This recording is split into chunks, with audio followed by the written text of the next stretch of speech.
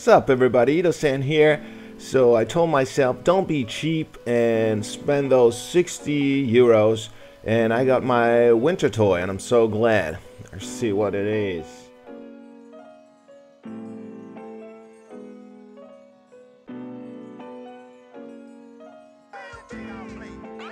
Nice. US65, UK65, whatever you want to call it. I got the UK version. I like the UK flag best, not for political reasons, just for graphic design and shit. And let's see what's in the box. So we got an instruction pamphlet, which is pretty clear. And here in particular you see how to bind in D16 or D8 or D8 your Taranis. We got the whoop itself, which is a beauty. It's 65 millimeters. There's already a battery mounted. The camera, brushless, tiny little motors. They're so tiny, but they get you where you want to.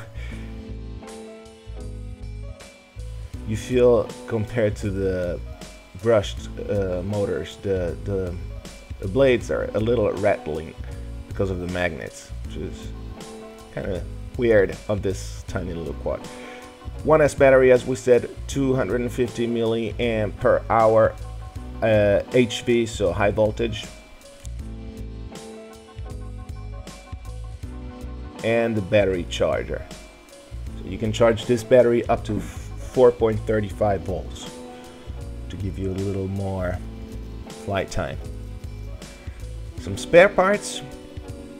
We got spare propellers, a little screwdriver, rubber bands for battery hold.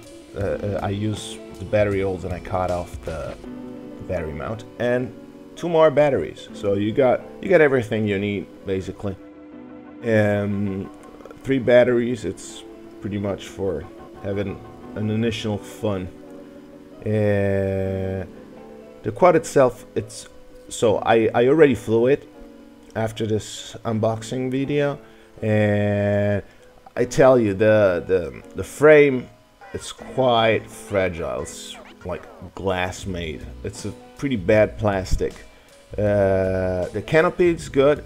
I gave it some hard crashes and it still lasts. There we go. But the rest of the frame, it's pretty bad. So that's why I replaced it with a Beta FPV frame. You can get for less, or about around 10 bucks, 2 frames on Amazon. I'll put the link in the description, and it's very durable. I'm testing it. I'm still at the first frame, even dropping it for like 20 meters. So first thing first, we're gonna charge the batteries, the stock batteries, because they were in storage mode. And so I'll show you how the battery charger works. You have different options here. You can either fast charge and high voltage, do a high voltage charge at 435, or regular charge at 4.2 volts. These are high voltage batteries, so we can charge them at 435. And here's the charge rate.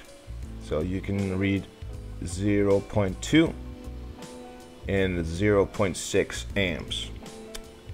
You always need 0.2 amps. You can use 0.6 for doing like a 1C charge rate on a 600 milliamps battery, which I use for long range, quote, long range tiny whoop expedition, which are amazing.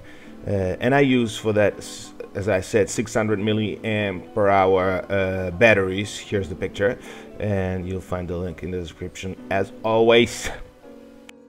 Alright, now that the batteries are fully charged, we're gonna plug the battery in and bind the quad. So basically I copied on my Taranis, I copied an existing model, the one of my 5-inch quad. So inactivity alarm. Yeah, thank you, madam. And renamed it UK65 because it's a UK65. And then inactivity alarm. Alright, got it. Then we're gonna go before going into binding mode, I'm doing this for the first time with you guys, so be patient. So I unscrewed a little bit and loosen up this one.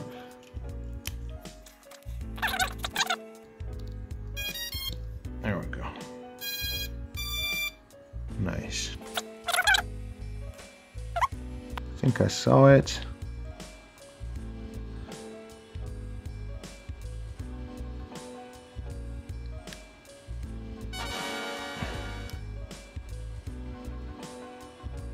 Now we're gonna go into binding mode. Here, should be automatic.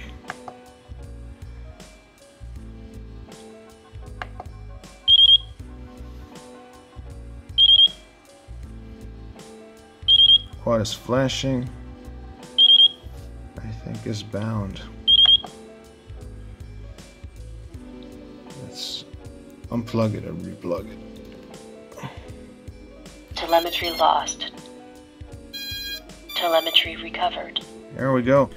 Now, one last thing I wanted to tell you is about the power cable. I had to replace it because after a while, I don't know why, but I read around on forums and Facebook pages that it's a pretty common issue. I don't know if it gets rusted if you fly outdoor or something, but the connection becomes pretty weak. So I replaced it with this one, as you can see in the picture.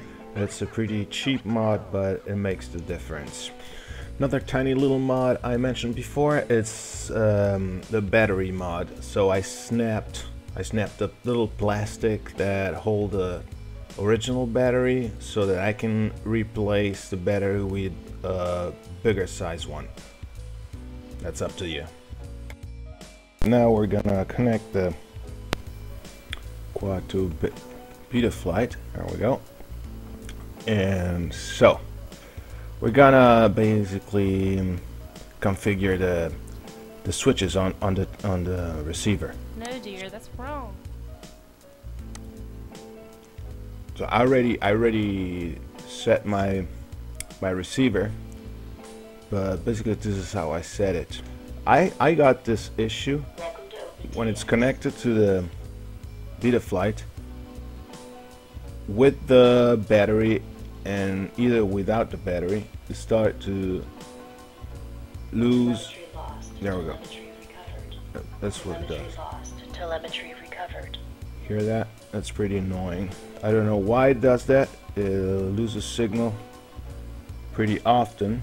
Maybe I thought the transmitter was too close, but it does it in either way, far close.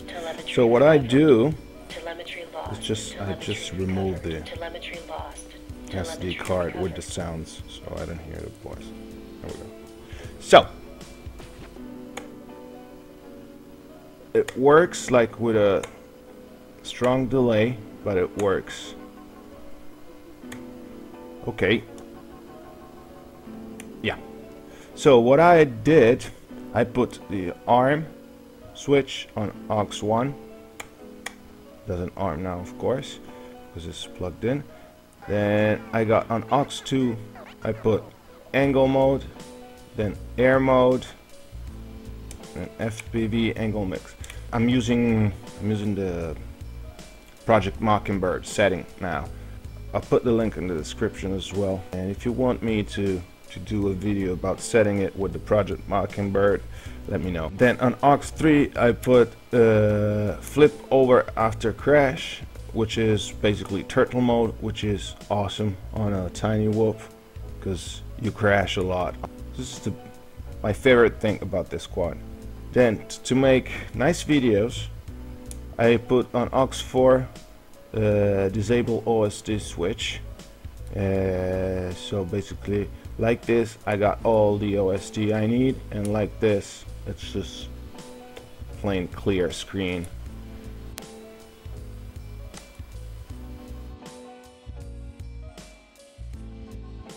Oh, another important thing is here. I'm talking about FrSky setting, of course. So you have FrSky X and FrSky D. D is for D8 protocol, and X is for D16. So because I'm using D16, I put X. OSD. My OSD setting is basically this. I put RSSI, main battery voltage, a little crosshair, a timer, the flight mode. When I do some like gapping, proximity, I like to do stab, like angle mode, and fly like a proper whoop should be flown. When I fly outdoors and I have more space and stuff, I like to fly in air mode. Throttle position, that's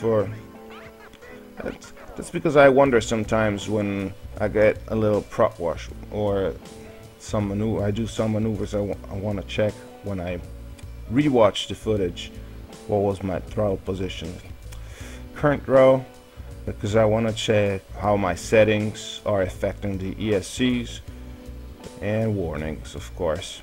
So that's about it for my settings, and we're good to go basically. We can hit the skies or the apartments or the kitchen table or whatever with this great micro quad. I'll link in the description the playlist about the UK65 where you can find some flight footage already, and please consider subscribing, liking this video, hitting the bell, why not? That's free. So thanks so much for the support, guys, and the channel is growing and I'm very happy, and this is very satisfying. I didn't expect this. So stay tuned and happy flying.